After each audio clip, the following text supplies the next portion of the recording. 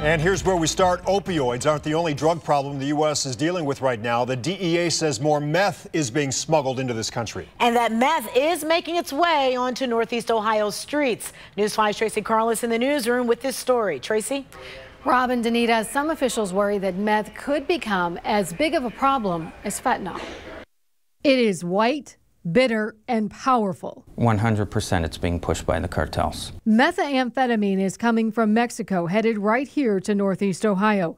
Recent statistics from the Drug Enforcement Agency show seizures of meth at the Mexican border increased from 8,900 pounds in 2010 to nearly 82,000 pounds last year. But still, with the seizures at the border, DEA Assistant Special Agent in charge of the Cleveland office, Keith Martin, told me, agents seized the largest amount of the drug ever in the state's history. We seized approximately 142 pounds of meth, which is a big seizure for this area. It's more of a border type seizure than a seizure you would typically see in the Cleveland or even Ohio area. The Ohio State Highway Patrol has seen a similar increase in meth seizures on Ohio roads since 2010. While opioids have reached epidemic levels, meth use has continued on a steady increase. Methamphetamine is a horrible drug. Dr. Baruch Fortel is on the front lines in the Cleveland Clinic Emergency Department. I would say it hasn't reached epidemic proportions yet,